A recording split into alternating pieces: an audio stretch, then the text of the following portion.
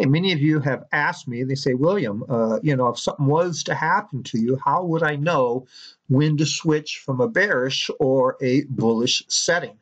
And so this video will explain that. And this is based on the new Index Trading System 2.0 version.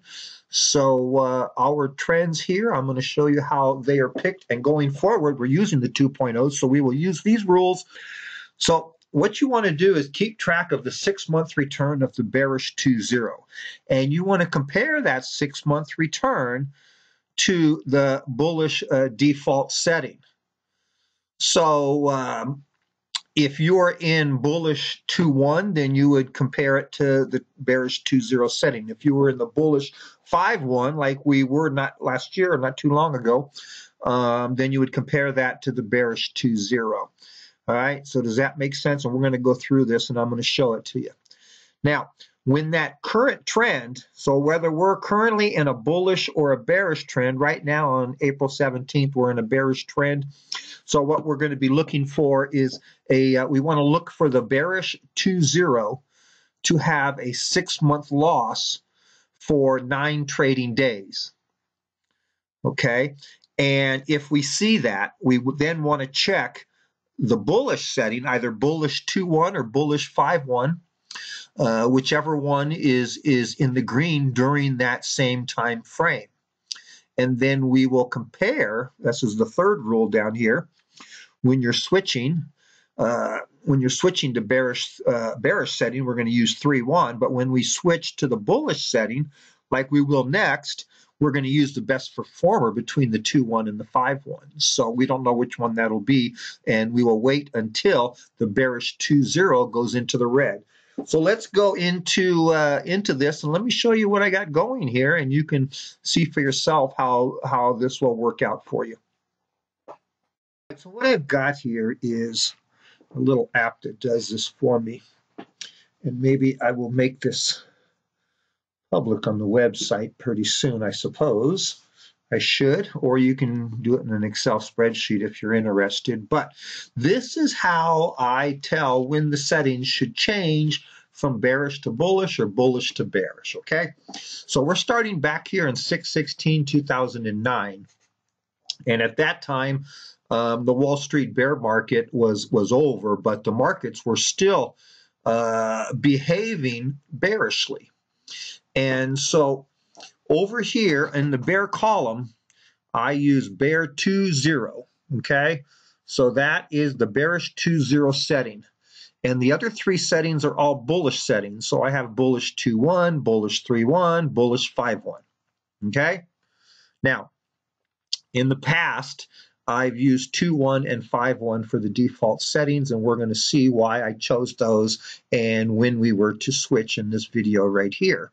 I just put 3.1 up here. There's really no use for it. I just like to take a look and see what it does. And these results are based on the 6-month return. So on this date, the bearish 2.0 setting had a 6-month return of 50.39%. And as we go forward, you can see by 7/16/2009, and down to here by 7/28, by 7/8/3, by 8/9, by 8/4/2009, it was up to 457% return for the 6 months. Now remember, these results are based on the official prices given in the buy and sell alerts. And actual prices that subscribers may get will be different. So let's just say you do half as well, you could have been getting 200% in those 6 months right there. But anyway, that doesn't really matter. What matters is we want to keep an eye on this green column. So here's the rule of when we switch. Okay, we want to know when the market is no longer behaving bearishly and when it's going to start acting bullishly. And to do that, we want to see this column go into the red. That shows me it's no longer working. If its 6-month return cannot make a profit, something is wrong. But we're not just looking for one day. We want to see 9 days, 9 trading days, okay? That's almost 2 full trading weeks. If it can stay in the red and not improve, then definitely something has gone wrong. But maybe the whole market has gone wrong. So all of them could be in the red, which in that case we just stay in it, okay? But should one of the other settings like 2-1 or 5-1 be in the green for those same 9 days, that tells me that the market is now behaving bullishly. So we now want to switch settings. Okay, does that make sense? And that's pretty much all there is to it. So let's move forward and see what we got going here. So as I scroll down, you can see that the bearish 2.0 is staying in the red. Now, right here could be a possible switch because the bullish settings are in the green as required, but we need to have 9 days. And as you see, there's only 1, 2, 3, there's only 7 here. So that's not enough. So now we move on. And then finally, it does trigger right here. So we count 9 days. 1, 2, 3, 4, 5, 6, 7, 8, 9. So 3/15/2011 is when the bearish setting stopped working and the bullish setting took over. So which bullish setting do we use? So let's take a look at the 6-month return of the 2-1. It's at 23.24%. 5-1 is at 2.81. So this shows me that the 2-1 is performing better. So we're going to use that for the default setting. So now I switch all the subscribers to the bullish 2-1. And now we look for that same pattern again. So now we scroll down. Okay, we keep going. Now here's a spot where it's reversed. 1, 2, 3, 4, 5, 6. That's only 8. So close. We do not switch, so we stay in. We move on. We keep moving. And it doesn't really matter if these are in the red because the 2.0 is also in the red, so neither one is working. So we stay with what we're in. And again, here's a big gap, more than 9 days. But remember, none of them are working right here, so we stay at what we're in. And we go forward. And pretty soon, come down here, and again, a little gap. But again, this one's not in the green, so we stay in what we're in. Pretty soon, we're getting 6-month returns of 40%. We keep going and going and going. Now look, we're having 6-month returns of 102%. Okay, and now again, we've gone into the red, but so is the bearish setting. So neither bullish nor bearish is working. So we hang in there. And finally, we can't hang any longer, and it starts to flip. So we count 9 days. 1, 2, 3, 4, 5, 6, 7, 8, 9. 12/17/2015. Now the markets have turned back to a bearish market. Now in Wall Street, they're going to tell you, no, this is still a bull market, but the market is now actually acting bearishly.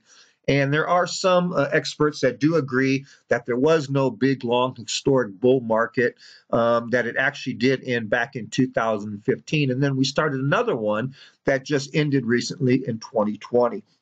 So it was actually 2 different bull markets and not one big long one. And our system picked that up. Some experts have saw it. If you Google it, you'll find out. Just put in the market crash 2015 and you'll probably find something. All right, so anyway, now we're back into our bearish settings. And again, we're going to go forward until they no longer work. Now, they're no longer working, but there's nothing else in the green either. So we stay. And finally, we see something going into the green. So we count 9 days. 1, 2, 3, 4, 5, 6, 7, 8, 9. So on 7/20/2016, now we're going back to a bullish setting. But which one? So if we look at 2-1, it has a 7.9% return. And if we look at 5-1, it's got a 30.6% return. So we're going to use bullish 5-1 now as the default setting. And so now we follow that one out. Again, there are some red here, but so is the bearish one. So we stay in the bullish 5-1. And we only have 4 days here, so we stay in bullish 5-1. We're moving on down. Oh, look right back here. We got 60% returns for 6 months. Oh, they're going back up again. They're starting to fall apart right here, but it's not 9 days, and the bearish ones are doing okay.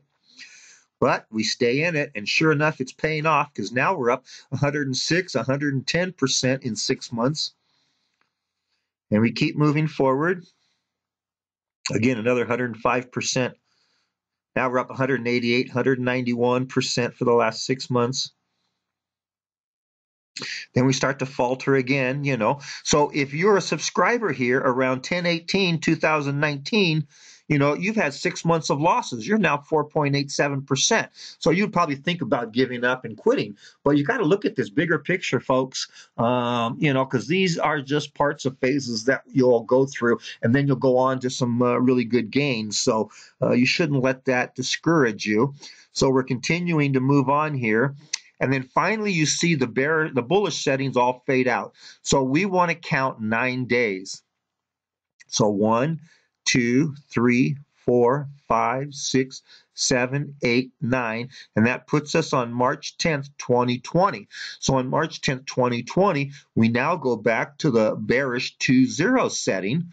You see, to a bearish setting. Now, normally in a bearish market, I like to use the a bearish the 3-1. Now, if we go forward all the way up to 416, which is today, we'll see that the bearish is still the best performing one. And so, in my results, testing ITS 2.0, that's what I did. I used the bearish settings for a 3-1 for the results page.